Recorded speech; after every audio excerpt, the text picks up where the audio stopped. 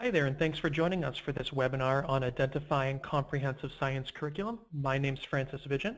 I'm a former teacher and CEO here at KnowAtom. I was also a co-founder of the company about 10 years ago.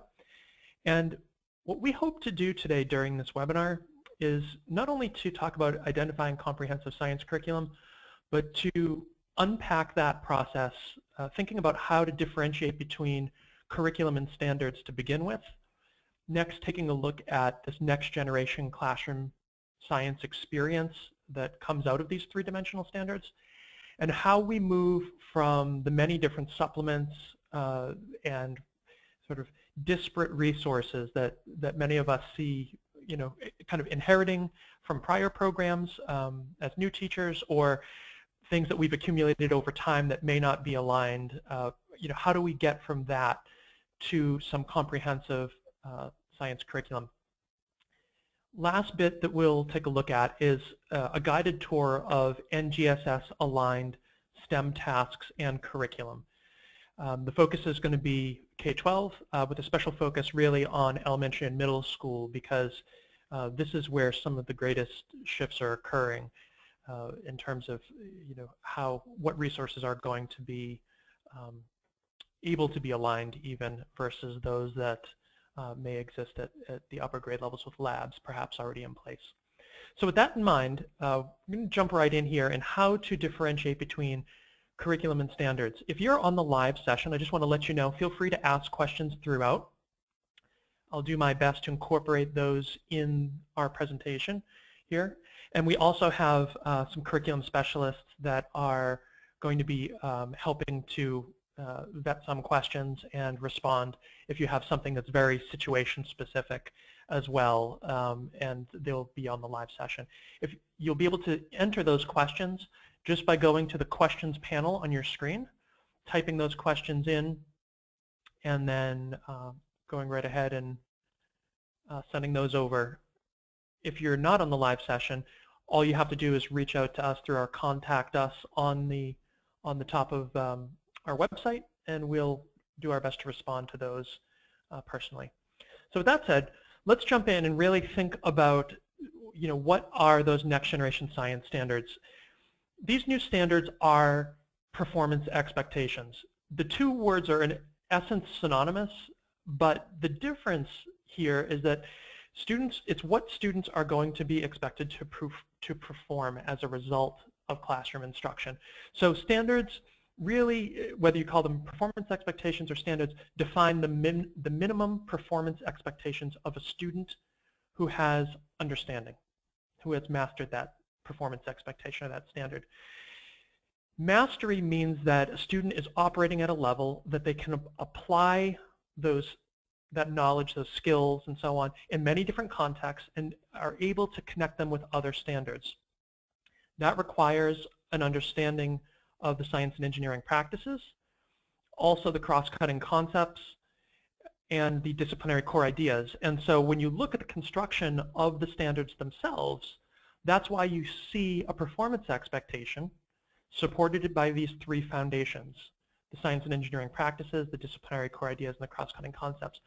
Those are the three dimensions of every single standard, and every standard or performance expectation is connected to other performance expectations. And so when we think about the standards, they're three-dimensional, and they have this sort of dynamic relationship to each other, and those three foundation boxes are also dynamically connected as well. So I'm not going to go into this too much further, except to say that the standards themselves are expectations of student performance. It's sort of a minimum expectation of where a student should be able to perform, but they are not tasks. So if I click back over to this standard, developing a model to describe the movement of matter among plants, animals, decomposers, and the environment might sound to people like a task, but in fact it's an expectation that a student could look at an infinite number of situations and be able to demonstrate that they can develop a model from that context, whether it's a picture of the Arctic tundra, what's happening outside the window of your classroom right now, a marine ecosystem, a fish tank, any of these sort of things could be a potential context that we could use to challenge your student, and your student should be able to develop a model to describe the movement of matter among plants, animals, decomposers, and the environment, not a specific task of, one diagram or one picture or whatever. Okay, so thinking about skills as something and standards as something that are general. Now, one of the issues here is that we're bringing this back to comprehensive science curriculum, is that many of the kind of bits and parts of resources that are probably like the resources that I inherited when I became a teacher in your closet from many different programs or things that have been downloaded offline or whatever, fragments of kits, is that they are designed around a traditional model of science instruction, this idea that content flows through the teacher and that the teacher models those facts, demonstrates the phenomena, and explains what things are, what the facts are. The problem with this model is that what is the definition of proficiency for that student? It's simply being able to recall what was explained, being able to repeat the demonstrations that were shown, and being able to summarize the phenomenon facts that were shown or explained.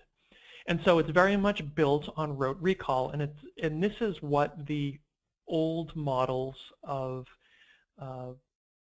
state-level assessments for science and engineering, whether you're looking at elementary level, middle school, or high school level, this is what they were built around, and this is what many folks were taught to teach.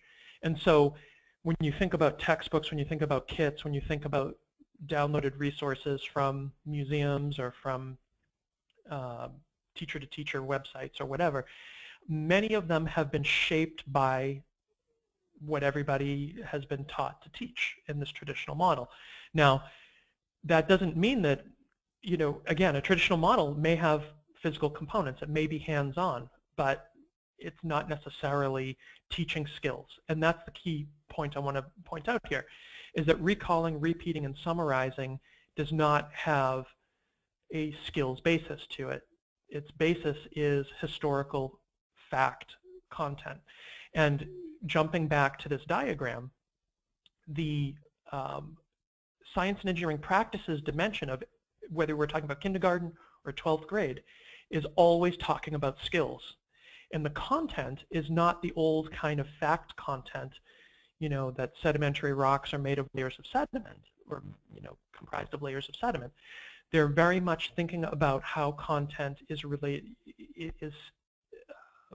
interrelated. And so here you'll see things how ecosystems are made up of plants and animals and how they're interrelated and form sort of, form a relationship with their environment, and they feed each other in different ways. Okay, that's not the kind of understanding that comes out of a traditional model, because the traditional model is built around, I give you something and you give me something back, and if the two match, then that's proficiency, and that's an A or that's a 4, and we move on. And it's sort of going through the standards, checking them off one at a time. Next generation science standards are really focused on these higher order thinking skills. And so if you picture Bloom's taxonomy, it's kind of been rearranged. And so when you think about comprehensive science curriculum, it can't only be, it can't be aimed at that traditional model of rote instruction and handing out facts and having students hand facts back to you, because of that science and engineering practices dimension of the new standards. Those practices, those skills, are aimed at the higher order thinking skills from Bloom's taxonomy, creating, evaluating, and analyzing. And so when you look at this diagram, we've rearranged it to show creating, evaluating, analyzing happening simultaneously, basically being on the same level. So that, students are, if you picture students as scientists and engineers in the classroom, which is really what the next generation science standards are communicating, then by being in the role of scientist and engineer, what scientists and engineers are people who create, evaluate, and analyze in order to answer questions or solve problems. So those lower order thinking skills of remembering, understanding, and applying just aren't sufficient. How you get from standards to curriculum starts really with how you picture this inquiry environment. And so transitioning the resources is also, and getting a cohesive program and a comprehensive program in place, whether you make it yourself or you buy it from somebody else or whatever, has to do with shifting from that traditional model to what we call a next generation model of inquiry instruction. And that's what I'm showing you here on the screen. It's that model where teachers are playing the role of coaches, very skillful, thoughtful coaches. And they're helping students develop science and engineering practices, those skills specific to science and engineering that we were just talking about in the standards, helping them understand what the expectations are of those skills, what they look like, and they're coaching them to develop those skills. And by doing so, they're gradually adjusting supports. They're helping the students understand how to engage appropriately, and they're redirecting and monitoring not only individual students, but that entire instructional environment. On the flip side, what you see here kind of next is that the students are developing those skills in the context of the content and in the cross-cutting concepts, those disciplinary core ideas and those cross-cutting concepts. And so students are accessing the content and developing and using it with the skills. And so that's how, again, the teacher is strengthening the relationship between the students with the skills and the content, not getting in between it. Okay?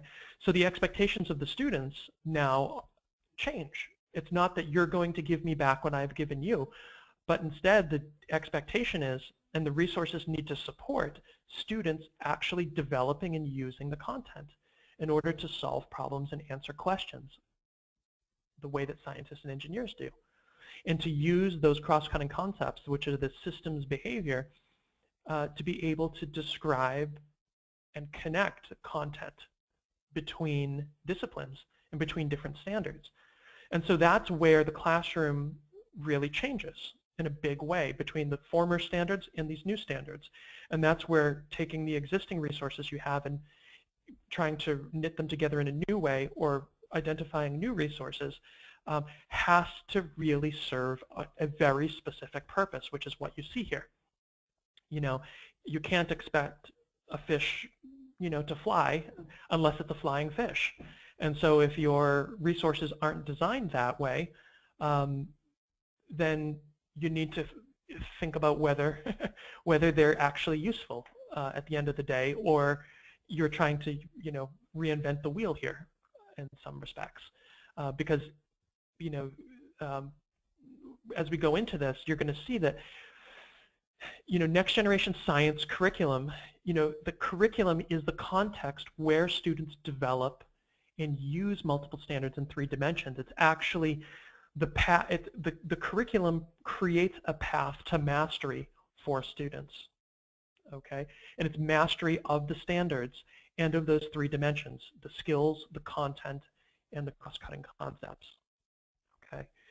So curriculum is not a once and done, cover the standards approach where you do something in one grade level and leave it behind, or you do something in one unit and leave it behind. It's actually a system of instruction. And it's a system that nurtures from September through June, but also from one grade level to the next. So it's part of a continuum. It helps define what a classroom teaches by thoughtfully scaffolding the context for performance.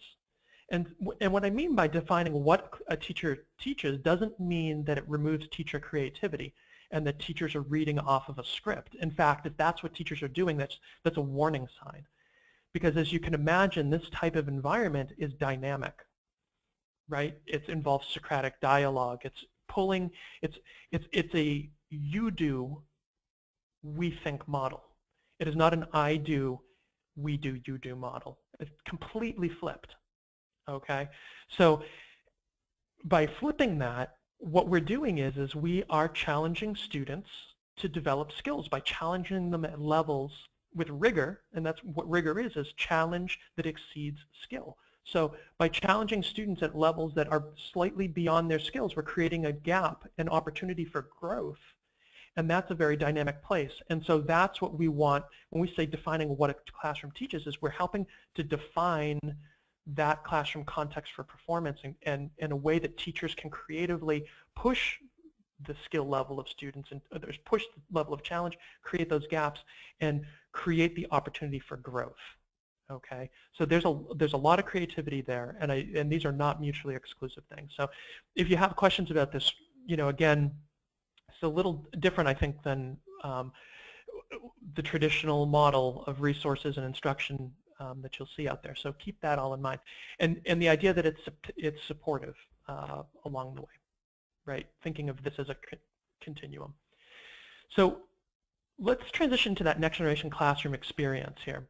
So defining effective STEM instruction, thinking about the skills that are expected of students, and really, students learning as scientists and engineers. So what we're talking about in the next generation science standards and what curriculum has to achieve in terms of by creating a path to mastery, a classroom level path to mastery that teachers can execute and that students can engage in and hope to engage in, has to meet the National Research Council's definition for effective STEM instruction. Here it is.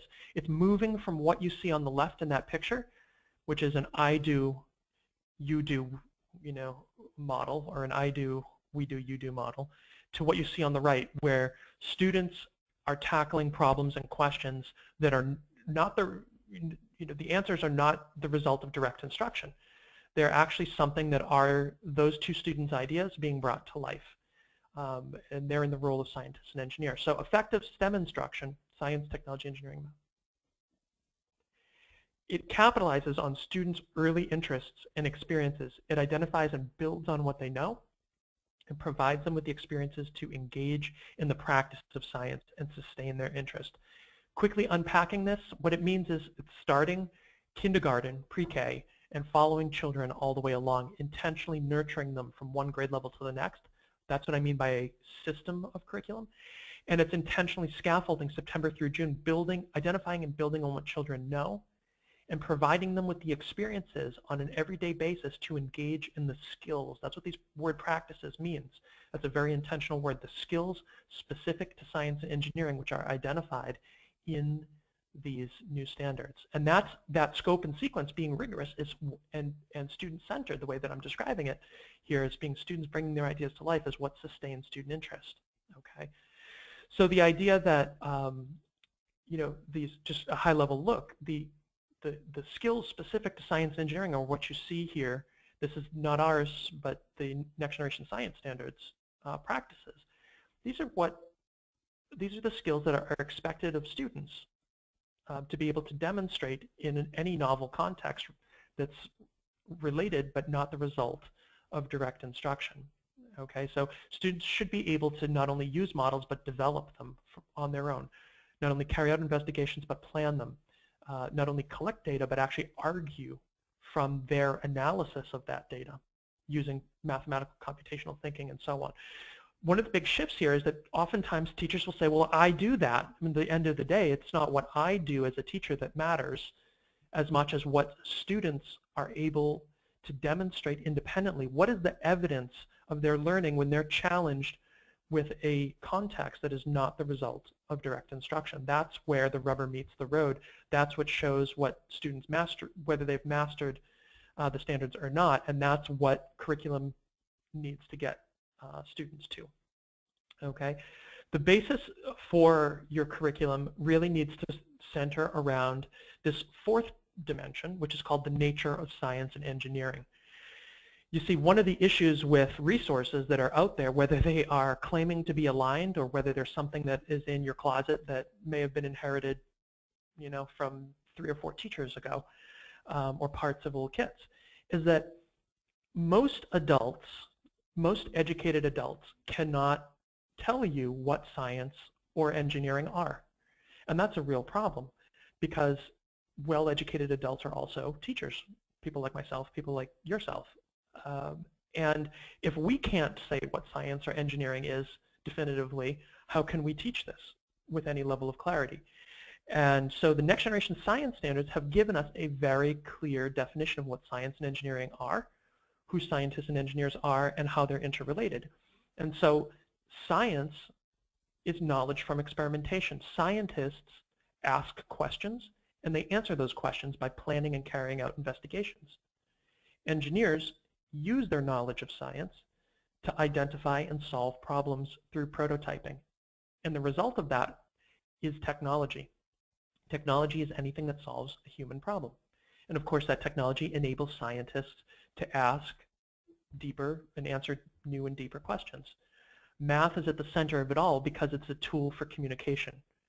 It helps us quantify our observations, analyze them, and actually use them as evidence to support claims and to actually structure experiments which are replicable and verifiable. And so math helps us not only communicate, but to move from subjective opinion to objective fact. That's why you see it in the center here.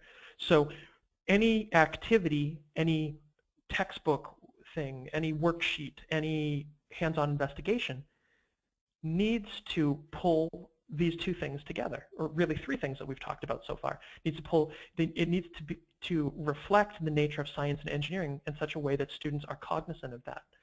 It needs to be something that brings the classroom alive in a way that students can actually engage as scientists and engineers in what you see on your screen now, in this nature of science and engineering in 3 dimensions, that they're getting an opportunity to perform the expectation in the context by using skills and content and cross-cutting concepts together.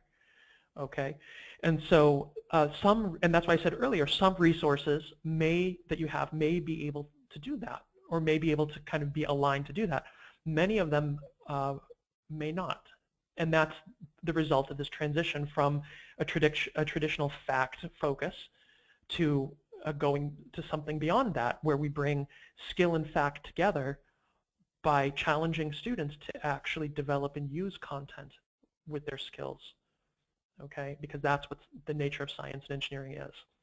And so what that looks like in the classroom, and the way that KnowAtom has designed curriculum and makes curriculum and materials from professional development available, is to kind of view that classroom environment as starting with nonfiction reading to lay a foundation for Socratic dialogue, where we can make concept to concept, concept to self, concept to world connections by challenging students to think about what they've read, think about their lives, think about where we live, and think about other things we've learned about to form those connections.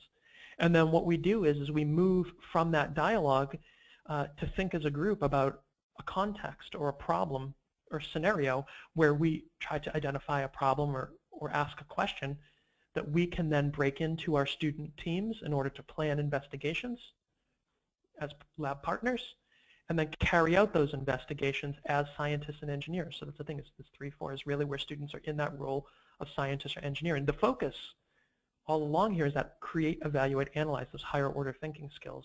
And then using the results of those experiments that we carry out to form evidence-based conclusions about our proposed answers to questions, those hypotheses that we were testing, or the prototypes that we proposed as solutions to the problems we identified. So that's claim, evidence, reasoning, model, but it goes beyond that, because you actually need to look at the question or problem you're identifying and the proposed solution as part of that. Okay, so resources that you have may or may not fit into some part of the spectrum. And the thing is that this is true of every grade level. Now, kindergarten, first grade, we may not be reading or reading at the level that we would in 3rd grade, 4th grade, 5th grade, or 8th grade, 12th grade, but there are analogous, read aloud, for instance. The way that we plan investigations, the level of sophistication and the type of investigations that we carry out are different at these different grade levels, but the skills and the process that we're looking at here is very consistent over time. And that's why you see in classrooms like this, 4th, 5th grade classroom, students in that role of scientist, or in this case engineer, in their teams looking at materials and bringing their ideas to life. Okay, that's how they're accessing the content with skills. And so however these two students decided to try and solve that problem, they're bringing that to life, and that's how they're doing it here. It's this little crane to move those marbles. Okay, that's their idea. They've documented that in their plan, and they are now carrying out testing to gather data, and they will form an evidence-based conclusion. I think these are 5th graders. Okay, and unfortunately what you're seeing in these pictures often far exceeds the level of engagement that we even see at high school level with a lot of the traditional resources. Because again, in that traditional model, unfortunately people have often created resources which they oftentimes hold in high esteem, which circumvent challenge and create a bridge over that gap between skill and challenge, so that students don't actually develop the skill and they don't develop a mastery level ability to generalize what they've learned. And so that's what these students are doing here. You know, we don't just create plans, we don't just create physical prototypes and test them. You know, we use the result of that to create data that we can analyze and use to support conclusions. And so that's what these two students are doing here. They're looking at what they've done and trying to come to some claim evidence reasoning model of conclusion about that. So we have lab notebooks beginning in 4th grade. Prior to that, they have journals that are more structured, but really in 4th grade, students are learning how to be scientists and engineers, you know, from scratch, not with that template structure. Of course, the role of curriculum is to help get students up to speed on that. How do you scaffold that in September through June and from one grade level to the next? The other piece is that curriculum is integrating science, ELA, and math, focusing on that creative, evaluative, and analytical thinking skill, which supports the Common Core technical ELA subject standards and also the Common Core math practices. But it's in that context of a science class and Socratic dialogue, and of course looking at how our different approaches are different. And looking for human error and really considering thinking that out. Now, if you're going to move from supplements to comprehensive curriculum, key to all of this is considering the 4 tiers of classroom resources. You see, at the low level, and under previous standards, a lot of people will find resources in their closet, or even resources that claim to be next generation aligned but aren't, which are awareness ready resources. You get those from museums. You get those from companies, little downloadable 1-2 page lesson plans. You know, as a result of that, a student can tell you what a scientist is or an engineer is. They are aware of how earth science is applied to, you know, building an oil rig, or you know, a day in the life of a geologist. Okay, a student, as a result of engaging in that resource, is not prepared to be a geologist. They are not prepared to be scientists and engineers. They have not developed a skill as a result of that resource. And the knowledge that they've developed is very, very limited and very, very specific to a niche context. Now, if you move beyond an awareness-ready resource, you come to things like textbooks. Textbooks are the classic knowledge-ready resource. They tell all about what a scientist has discovered, what engineers have developed to solve problems. They're very backward-looking, historical in nature. They may have amazing pictures. They may be interactive. Okay, they may resemble a wiki. They may resemble, you know, videos and things like this. Those are knowledge-ready resources. Moving beyond that, you get to things oftentimes like kits or parts of kits and little hands-on activities where students learn, you know, if you want to be like a geologist and find out how hard a rock or mineral is, you can scratch it. And you can scratch it on different surfaces, and you can find out how hard that rock or mineral is in relation to these different surfaces, and you can come up with a hardness level for that. So you learn to perform tasks. Okay, that's what performance-ready resources are all about. Take the sheet, take this little make by number, take this picture, take what I've shown you, take what I've done in front of you, and do it again for yourself so you can see and you can experience how to perform that task. Mastery readiness is what we're really looking for. That's what the new standards really expect. Mastery readiness expects students to develop skills which they can generalize, and creative, evaluative, and analytical thinking skills to be able to develop and use content in general in a way that they can look at a novel context and be able to apply those skills and to be able to analyze and evaluate and create their own conclusion from what they've seen and defend it. Okay, and so that means developing and using their knowledge. Okay, and being able to analyze the tasks that others have done. And so in the classroom needs to create an environment where students are challenged at that level, and that's the role of mastery-ready resources, curriculum resources.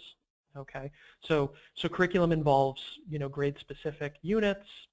It involves lessons as part of those units. It involves professional development for teachers to understand what's involved in that curriculum, how those lessons pedagogically are supposed to be executed with a full release of responsibility, and how the materials come together to provide an opportunity for students to engage the phenomenon hands-on. So all of this, curriculum, professional development, and materials support the STEM learning environment in a rigorous way. Okay, and so what I'm showing you pictures of here are from KnowAtom's curriculum and materials and professional development and learning environments. But if you have resources and some of it's materials and some of it's curriculum, some of it's professional development videos, you have to knit it together kind of hand in glove to be able to have a nurturing STEM learning environment that pushes students appropriately September through June and from one grade level to the next, and not just in one classroom but across all the classrooms in a district, so that the different buildings are supporting each other. If you're in an urban environment with English language learners, you need students who are newcomers to be able to connect up with their peers. And if you have students who've always been here, born here, but for some reason, their parents are moving from one part of town to the other on a consistent basis, and they end up in a different school, that when they go from one fifth grade classroom to another in the same district, that they're not getting a different definition of science or a different, take on earth or space science, such that they're now confused, or that they're only doing earth and space science all year long and not getting exposure to other areas of the curriculum. Okay, so 5 key things to look for when you're analyzing alignment between just the basics of the resources that you have as parts and pieces perhaps now, is asking yourself, is there a clearly connected purpose between all these resources? Can I show a continuum that's scaffolding and that's intentionally nurturing students September through June through the resources I have available? And what you see on the screen is, second grade level resources and fourth grade level resources. There should be a very clear difference and purpose. Okay, and students should be in the position of asking questions and solving problems on an everyday basis, and then engage in a process to advance from that question or problem to an evidence-based conclusion. The other thing is how is there a 90% plus reliance on the students themselves? Where is there a full release of responsibility? You should be getting to a full release of responsibility within 10 weeks of the school year.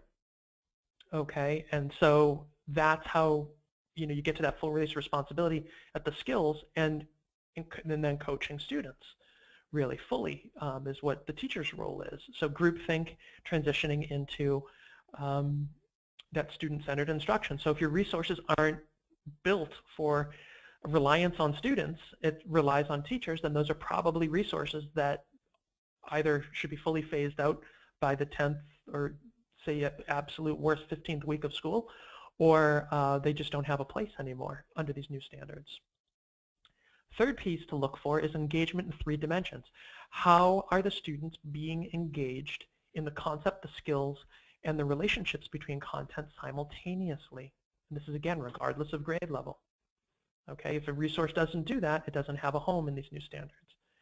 Fourth, how is the resources that you're pulling together part of a year-long conversation? If they don't belong as part of your year-long conversation, they should disappear, because unit order, lesson order matters, concept order matters, and that's how we help children evolve their thinking. And that's how the context of science and engineering and the nature of science and engineering come alive. Okay, it's part of this evolving context in the classroom.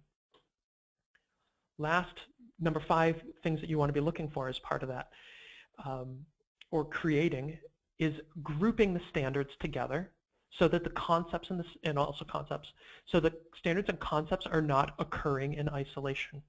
So what I talked about in that continuum, this is a week of science. Okay, this is a lesson. A lesson's not a single day. At the same time, a lesson is not covering one standard. A standard doesn't happen in only one unit or only one grade level. So keep that in mind, okay? We're not checking off standards. Standards are living, breathing expectations, okay? So as you think about the resources you have, what you really want to do is you have to take a survey, okay? So part of that survey is really either for yourself or hopefully with your team, convening a team or finding a way to round out your skill set here to envision, first of all, if you're doing this for somebody else, considering how your team's organizational behavior is. If people are prone to misinterpretation, then having exceptional written and oral communication skills is going to be very important, because the result of your curriculum alignment, realignment, or development process is going to have to be something that fits with the organizational behavior of everybody in your team, not just something for yourself. You have to be able, as part of your team or yourself, to envision the student and the teacher's experience simultaneously. So looking across all of these different pieces, if that's what you have, and you're going to try and make it into something comprehensive, how are you going to knit those together into a cohesive, comprehensive student and teacher experience that fits hand in glove on both sides and then is nurturing? And if you're not doing that, you're going to go to an outside resource that's going to claim to be aligned. That's something that curriculum company should have done for you, okay? And so that's what needs to be related here. The next piece is to consider how those disciplinary core ideas are nuanced, so you have to have a nuanced understanding of that. Consider how they interrelate and how they are connected through the cross-cutting concepts. That's the systems behavior side of this, okay? And have processes in place to be able to develop and use the 3 dimensions. Now the processes are the scientific process and the engineering design process, okay? And that should be obvious in the curriculum as part of how the performance expectations are networked together, how they horizontally and vertically articulate and form units, okay? At that point, once you have networked the expectations and you have this horizontal and vertical articulation of those expectations, that's when you can begin to form units. So this idea that, Earth and space science can happen anywhere, that you have 3 units a year and, a kit is as good for 3rd grade as it is for 5th grade is just, it's not true. You can't create a unit and then try and take all of these foundational things into account afterward. And that's why, unfortunately, trying to move from bits and pieces into something comprehensive is in essence reinventing the wheel, because you're trying to cause a fish to fly. So unless you had a flying fish to start with, it's an arduous process. And unfortunately, that's why a lot of these resources that are out there, you can go to the NSTA bookstore. That's one of my favorite places to find things that are really good examples of what not to do. Because what's happening is people are taking the former resources and standards and trying to kind of say, well, this is a disciplinary core idea, this is a cross-cutting concept, and sort of point here and there and say, well, this is where it is. But that's not how it works. That's not the spirit of the standards, and that's not the nature of science and engineering. And so you have to be very aware of that when you look at these resources, that an old unit is not quick and easy to kind of turn around and make to fit this next generation model of inquiry instruction. So I'll use the example of what KnowAtom has done here. It's important in the place where you're most likely to succeed is where you have had unit-specific, grade-level specific units and unit sequencing.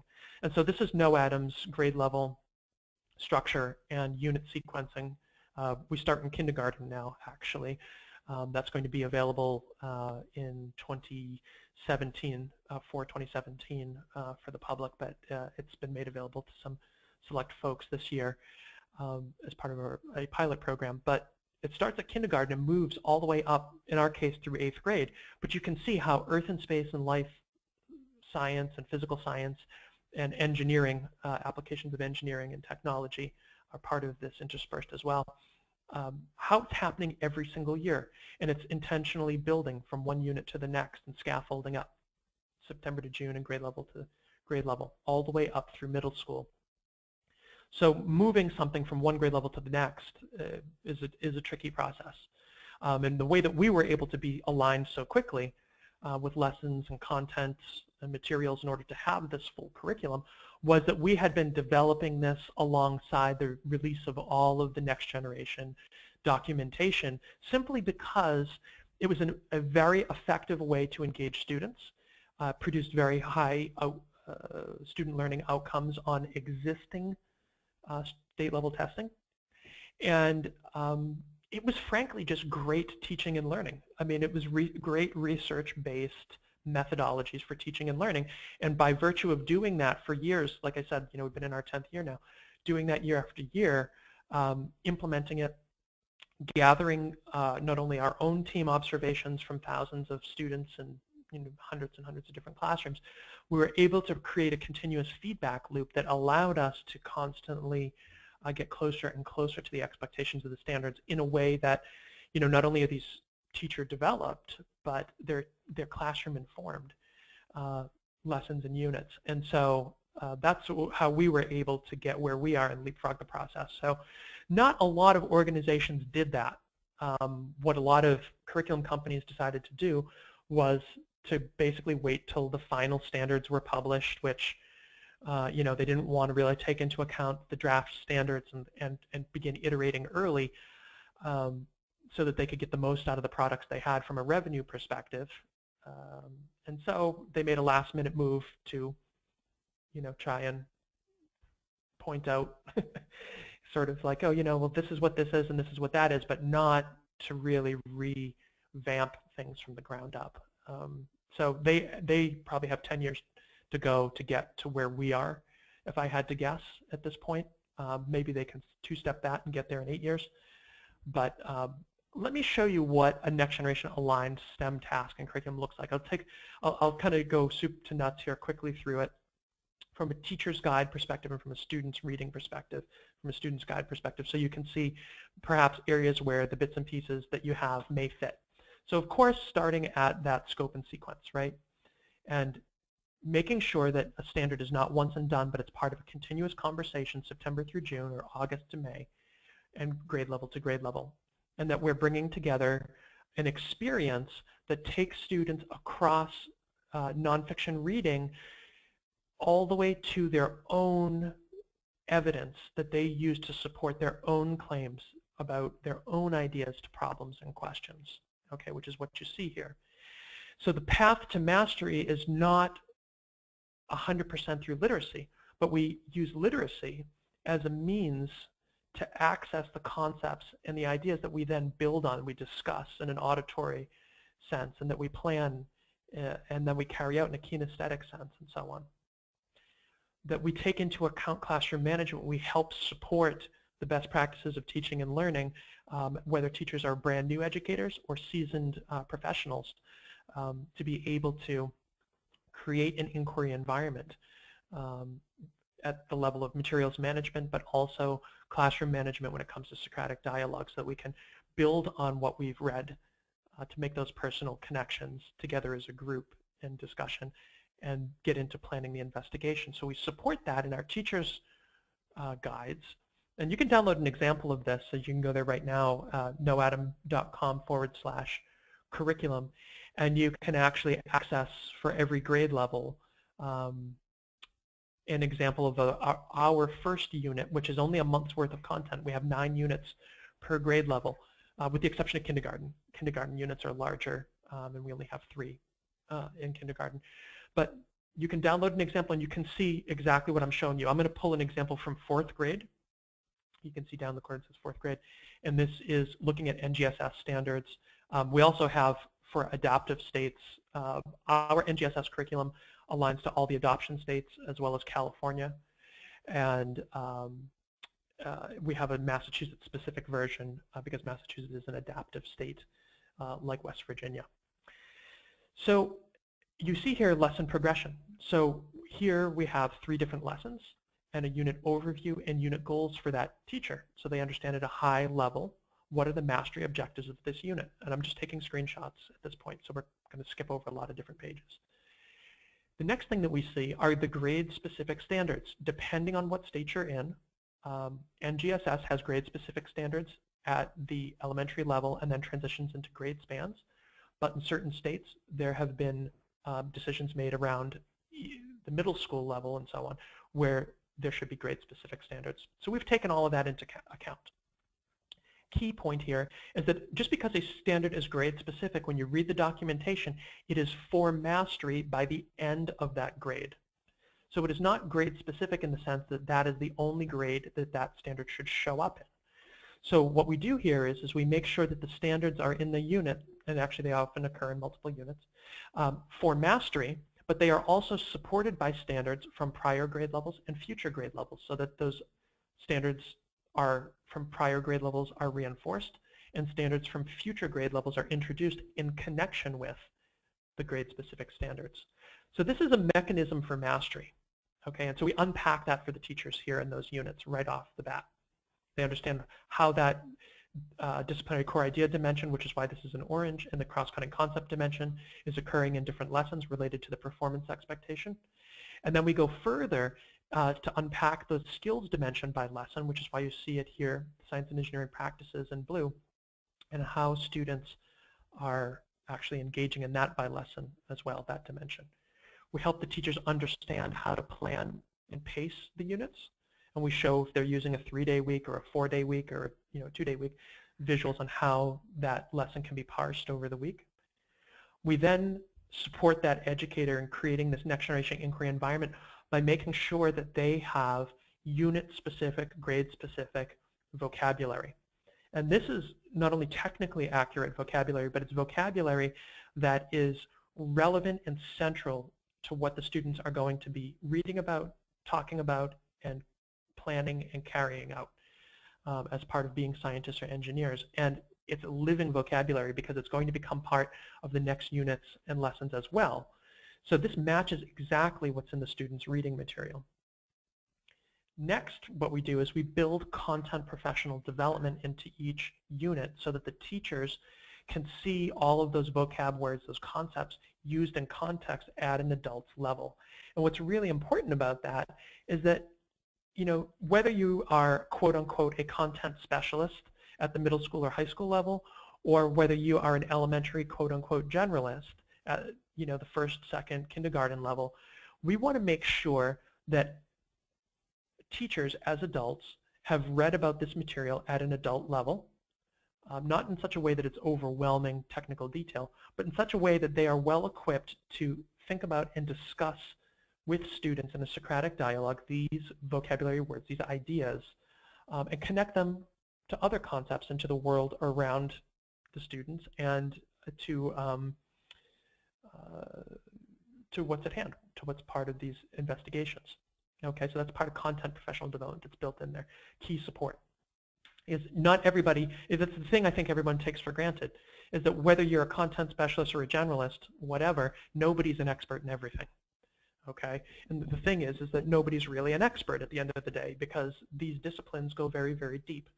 So what we need to do is help people access them at a level that's appropriate as adults to be able to support next generation inquiry in the classroom. The next piece that we get to is the lesson itself. So we outline the objective. These are the materials that we provide as consumables and non-consumables.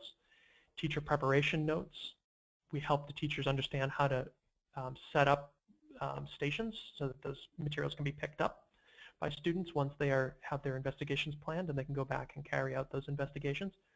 Prep notes for the teacher. Now, because we provide the materials, the prep is much different than it might be on your own program. It's not sending notes home for bottles or cutting things up. It's really making sure that we have access to the electronic visuals and so on, that we're ready to go. Socratic dialogue. We support folks to be able to have that Socratic dialogue after the reading. There's a video which you are welcome to access, whether or not you're a KnowAtom user. By going to knowatom.com/Socratic. We give an hour webinar on how to have next generation Socratic dialogue with your class. But what that's focused on is unpacking the big ideas of a lesson, which is part of a unit. And so what we do in our teacher components here is you can see that we're unpacking the big ideas that were in the reading and helping the teacher by scaffolding different questions that they want to ask, areas that they want to probe into, to unpack those big ideas with their students so that they can transition into a lab. And again, this is 4th grade level. So helping then transition the group to thinking about a question, which they break into groups to then attack or tackle through the scientific method, the scientific process, some people may call it, or the engineering design process if it's a problem scenario that they're trying to solve. And we support that by giving the teacher everything they need if they had to fully guide, but that's not the purpose of this level of detail. The purpose of this level of detail is to help the teacher be well equipped to coach children along the way in their small teams. So we have checkpoints that help teachers to check for understanding, check for where students should be in this process, if the student teams are meeting the expectations of the process, and then releasing that responsibility so that they can go on to a next checkpoint, and so along the way. Okay, so all of this is built in. This is part of supporting teachers in actually delivering effective STEM instruction. That's the point. Having exemplars so the teacher can see what a student's lab notebook would look like. Of course, this is a clean example because obviously this is something that's a messy learning process, so there's lots of corrections and changes. Another piece of this is helping teachers understand how to assess. Okay, so what that means is providing teachers with vocabulary checks, okay, which can be used as homework or tickets to leave, or also concept checks, which can be used to help students transition from a model of expectations built around direct instruction to a model of expectations that are built on inquiry and real next generation inquiry. So that's what you see here in concept checks. Now, could be multiple choice, but also open response. You see, what we're helping students do is make the switch to performance-based assessment. So by providing those scenarios, which we then tease out the 3 dimensions in the performance expectation by asking a series of questions related to that scenario and challenging students' own ideas and contributions around it so that we can see, can they really generalize and synthesize with what they've learned? In order to support teachers in grading these different pieces, so of course there's lab notebooks that are able to be graded, so we provide all the rubrics. There are the concept checks, the reading comprehension questions, the vocabulary checks, and so on. We provide comprehensive answer keys that explain why it's the answer and why it's not the other answers, and even right down to data and so on. Now, one of the luxuries by having a comprehensive system like what we've developed and what many districts across the United States and even internationally have implemented, is not just a system of instruction and of curriculum and resources and professional development, but it's actually something that connects up with Common Core Math and Common Core ELA because of the design of the new standards so that teachers can be teaching more effectively across the curriculum, leveraging those Common Core Math practices if you're a Common Core Math state, and connecting up with the skills of and application of reading informational text, Common Core writing standards, Common Core language and speaking and listening standards from Common Core English Language Arts. Okay, so that's what you see here documented for folks. help folks visualize the concepts and how they connect. And so, you know, and even differentiating instruction and sort of the supports for that. So you can see that is what goes into our Mastery Ready resource. So if you are trying to take what you have and create a Mastery Ready resource, those are not every part, but a lot of the parts, which again you can see, you can go for free and download an example of any grade level curriculum at knowatom.com/curriculum or STEM, and you can see all of the parts there. But you're going to have to take what you have and form it into that in a way that nurtures students September through June and from one grade level to the next. Now, we work with leading districts, not so much that folks, you know, have the best data in the world when they come to us, but they want to transform their students' thinking and really focus on developing higher order thinking by placing children in the role of scientist and engineer and nurturing that over time. That's what I mean by leading. It's really leaders who are the ones focused on making that happen, because it's not all about test data. As a result of implementing curriculum like that, we tend to have our clients in the top 25% of schools and districts in their state. We have many schools and districts that are in the top 5 in their state. In Massachusetts, by example, we've had the #1 elementary school, the #1 school district for science performance, and so on and so forth for years now. And the reason is that you get great data by developing great thinking, and you do that by developing a great inquiry environment that challenges students and releases responsibility and supports them in a way that goes beyond just answering a memorization type question. So we're happy to work with you. We have these materials available. Unfortunately, you have one example online that's free.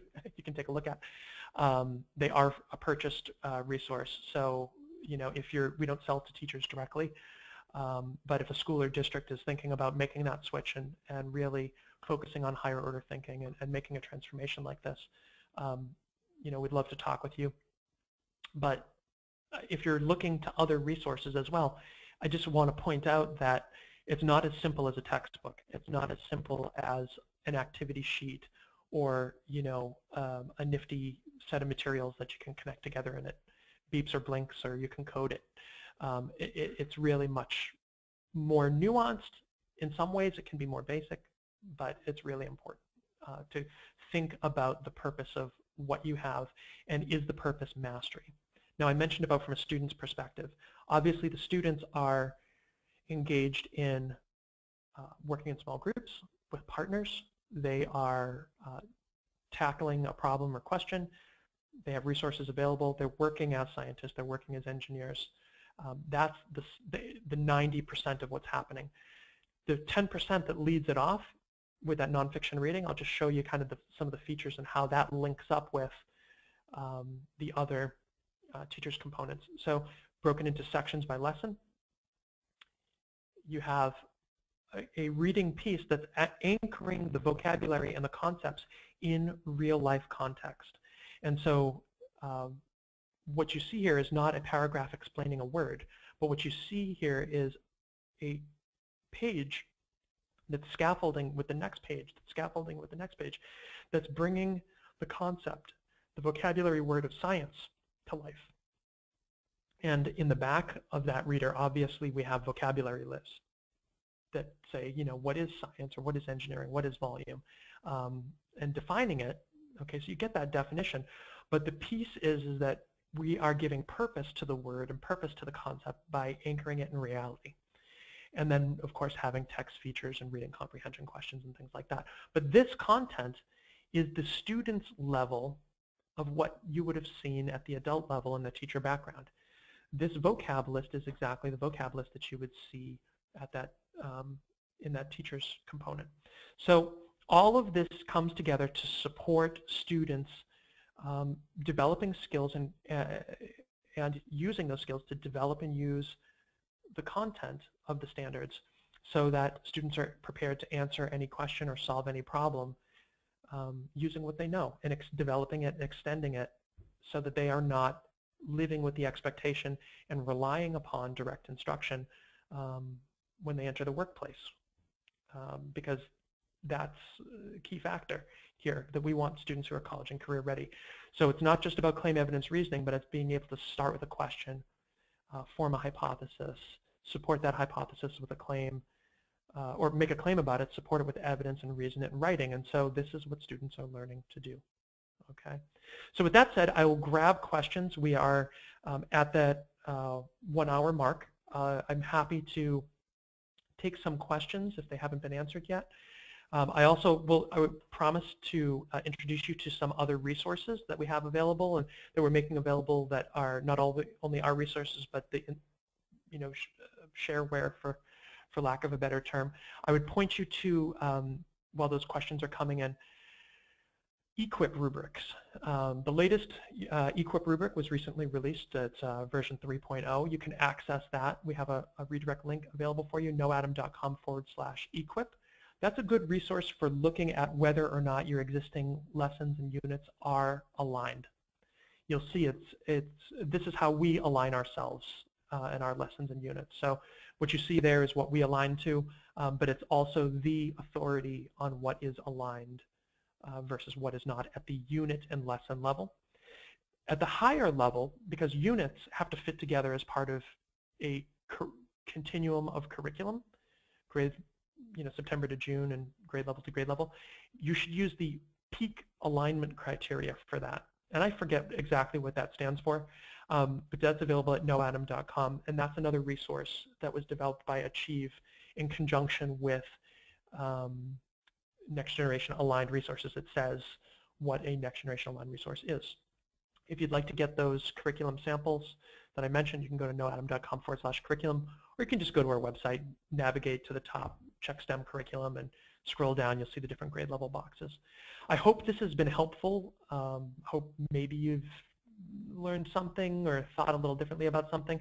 If you'd like to stay in touch, you can follow us for free, subscribe to our blog for free, KnowAtom.com/blog. There's a bunch of resources under the resource section, other webinars, ebooks at KnowAtom.com/resources, or you can just go to that section of our site. Follow us at Facebook. Great way to learn about these events, and also on Twitter. If you have any questions and you're in a curriculum process and this is a kind of resource that would meet your needs, that you are really focused on trying to be a growth mindset district, that you are thinking about engaging students in challenge and helping them develop skills as part of meeting the needs of these new standards, I'd invite you to reach out.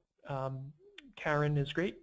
You can reach her by phone, 617-475-3475, extension 2010, or by email at kpeake, and that's P-E-A-K-E, at KnowAtom.com. So that's the K-P-E-A-K-E, at KnowAtom.com. If you have any questions, she can help connect you with resources and other samples as well. So that said, I'm going to skip all the data slides for now. I can come back to them if there's questions about that as I take a look at these questions. Okay, so some folks here have asked about a copy of the webinar itself. So everybody will get a copy of the webinar link, and that will be emailed out to you within the next 48 hours if you're in the live session. Somebody asked about, since there's not truly one scientific method and that's not a specific term that's referred to in NGSS, why is that a part of lessons? And also the term hypothesis is not used, and so that perhaps the idea of a prediction is more appropriate, or so on. So here's the thing. Science, so there's a gap in these new standards, and the gap is between practices and how you actually how those practices are applied. So that's where the next generation science standards have left off. You see, they haven't gone as far as to say how the practices are applied to answering questions and solving problems. But the thing is that we have a body of research, and we just have the reality of how STEM industry approaches problems and questions. Universal design, engineering design process, and you're right. I would say that there is not a single scientific process. There is not a single engineering design process. However, there is process which is appropriate to K-12 for both science and engineering. And so it behooves educators to think 2 or 3 degrees beyond just trying to teach an isolated skill, to help students engage as scientists and engineers by helping students understand how you progress from a question to an evidence-based conclusion, or how you progress from identifying a problem to an evidence-based solution. And the way that you do that has a process to it. And we can have a debate about what that exact process is. KnowAtom has developed over the course of 10 years a scientific process that mirrors what the international science fair standards and the national academies and the National Institutes of Health and so on have all sort of commented and vetted on what process and expectations are for how you go from a question to an evidence-based conclusion, or from a problem to an evidence-based solution. But you're absolutely right. There is not one. And it's not to say, and I think this is where people have trouble, is that there is not, science and engineering are non-linear. And people who are kind of your beer and pretzels armchair experts, as soon as they hear process, will say, well, that's junk, because science and engineering are not linear. Well, guess what? Process is not linear either. However, teaching children the basic logical framework, and that's the thing, is that a process is a framework for progressing from a problem or question to an evidence-based solution. Teaching that to students is very, very helpful, and equips them and gives context and a framework for being able to apply the science and engineering practices and pursue the disciplinary core ideas in context. So I won't go into it a whole lot more than that, because I think it's a very key point. But you talk about a hypothesis. A hypothesis is not a prediction. A hypothesis is a hypothetical answer to the question that you're pursuing. So in essence, you might say, well, that's the same thing as a prediction. But oftentimes educators are erroneously teaching students to frame things as, I predict that X, Y, Z because X, Y, ABC. Well, guess what? That's something that students are going to have to unlearn when they get to college, because you cannot actually test, what you think, I think, is not a testable statement.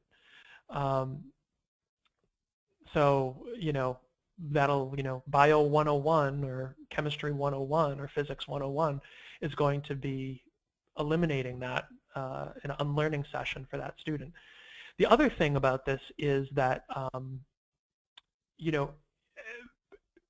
from that idea that you are testing a hypothetical answer or a hypothetical solution through either the scientific process or engineering design process, that is how you take a prediction, which is something internal, and you actually manifest it as something that's testable as a scientist or an engineer. And so that's the key difference between a proposed prototype and a hypothesis. I think, unfortunately, the word hypothesis just gets a bad rap because of what everybody's high school science experiment was, or experience was when they were in school, as copying something down and bow ties and lab coats and all of that sort of thing. If you'd like a copy of the slides, you can reach out about that. We'll do our best to get that to you, but it'll be a recording that's available.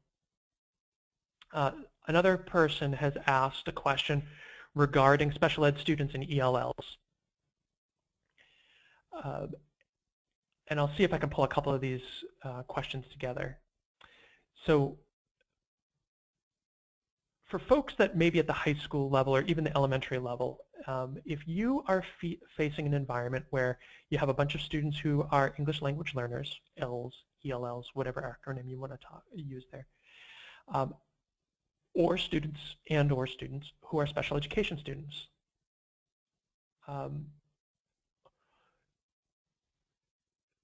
If you, in either case, a student who is an English language learner is a student with intellectual ability.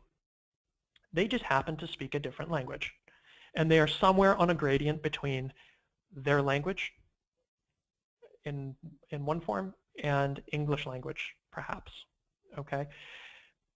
So a key factor here is that we take concepts and skills and we get them off of the page. We get them out of a textbook.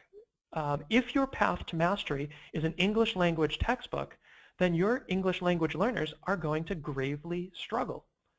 Okay? What we need to do is we need to take English language text, which is nonfiction, and we need to provide that to English language learners as part of their English language program. But what we need to do is we need to provide a path through discussion, because English language learners are verbal first. So through discussion, like Socratic dialogue, so that those ideas that we don't get through reading, we get through discussion. And those ideas that we don't get through discussion, we can actually see for ourselves hands-on by actually creating plans and carrying out those plans.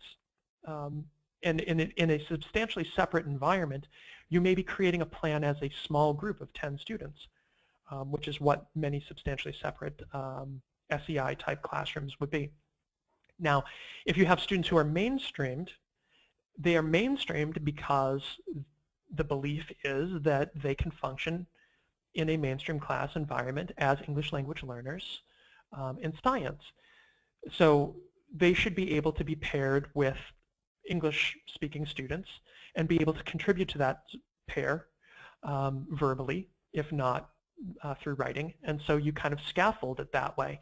What's very important here is that language acquisition for those English language learners is heightened by the fact that students are going to be seeing things and doing things which they do not often have a word in their own native language to describe.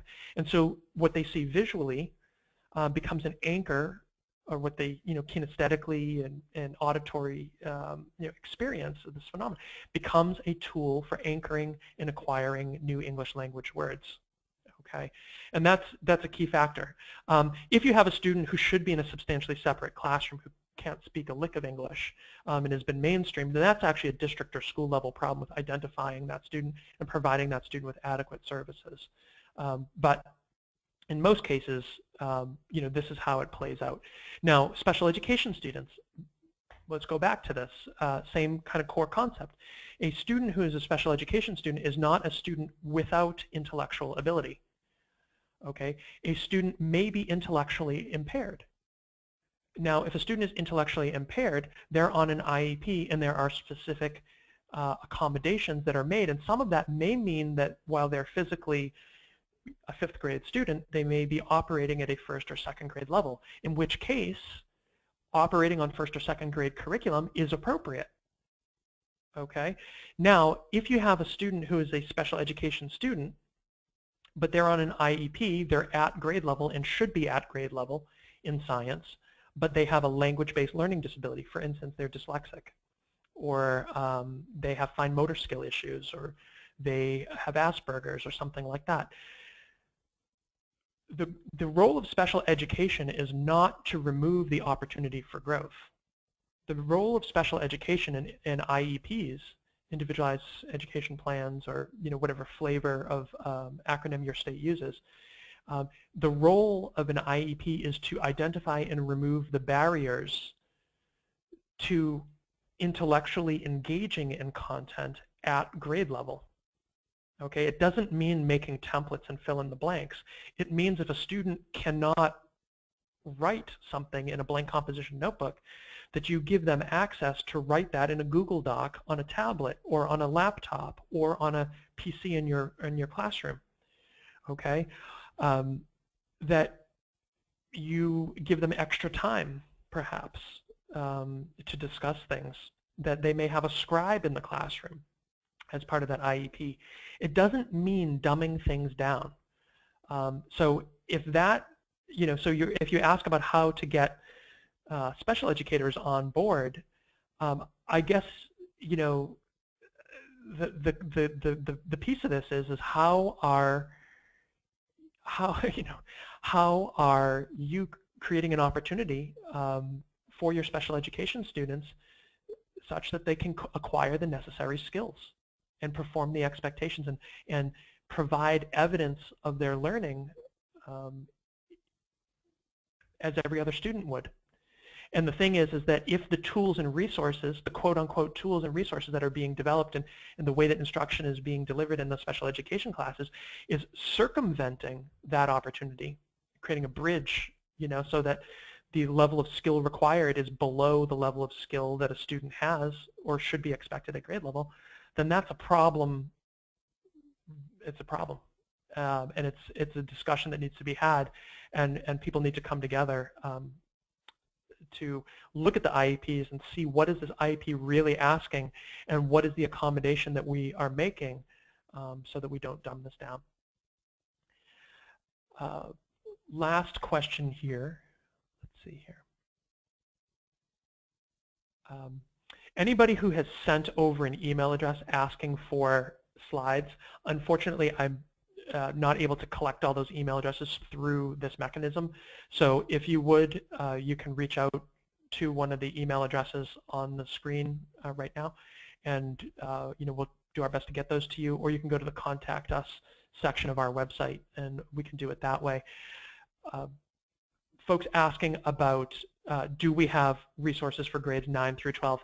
Unfortunately, we do not have curriculum and materials for 9 through 12. We do have ebooks, webinars, and a bunch of other resources under the resources section that would be applicable to understanding how to interpret and implement the next generation science standards for grades 9 through 12. But we don't have anything in terms of curriculum where you could spin around and implement that in September. However, and this is would be you being an angel for your peers and perhaps helping yourself along the way too, is that middle school prepares children for high school and elementary school prepares students for middle school and so on. And this is very much a system of standards when we think about next generation science standards.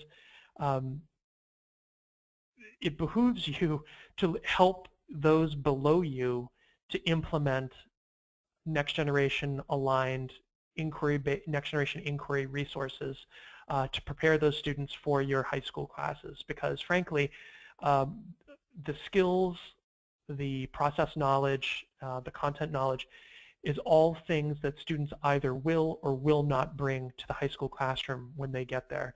And the research shows us that students entering middle school are already eliminating STEM as an interest, as a career choice, and it's also where we see across the country standardized test grades tank. And the bottom line is that it has to do with the method of instruction and the lack of really putting students into this role and challenging them appropriately that I would argue contributes to that. And so, if you can help your peers to do their job at the lower levels, it's going to support you in doing your job, and it's going to give you a set of students who are much more capable and ready and interested to learn what you're asking them to engage in at the high school level. And perhaps at some point we get there, but at this point we aren't. So with that said, I will sign off here in 1 second. Some folks are asking about specific programs like STC and FOSS and EIE and others, and how challenging it is to adapt them to the new NGSS standards. And I would say that I think it's really challenging because, and I think that even what they're selling, those companies and organizations are selling now, you're giving away whatever, as NGSS aligned really isn't. And the reason is that they are these little disparate modules with kind of some hands-on materials and a whole bunch of essentially activity sheets that, and this is other Activate Science and all these other things, basically workbooks with questions pre-inserted and and so on. The bottom line is what is the instructional philosophy of your school district and your building, and how is it that that resource of rocks and minerals literally in a box, of batteries and wires in a box, and a bunch of things that you can Xerox, how is that really part of placing children into the role of scientists and engineers, challenging them to apply those science and engineering practices, and hopefully, and I would argue the way that we do, engaging them in the process of science and the process of engineering appropriately and in a scaffolding manner.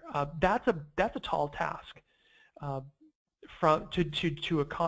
accomplish that with a product that a company says you can kind of do anywhere between 3 and 5. You could do it anytime you want, September or June. You can do some part of it or no part of it. It's nonsensical. A 3rd grader is very different than a 5th grader. And so there's a lot to wade through. So, I'll leave it there. And again, thank you all for joining us. Thank you for caring, really, about these new standards and focusing on how you can better meet your students' needs. I'm Francis Vigent. That'll conclude our webinar for today. If you have any further questions, please reach out, and we'd love to speak with you. Take care. Bye-bye.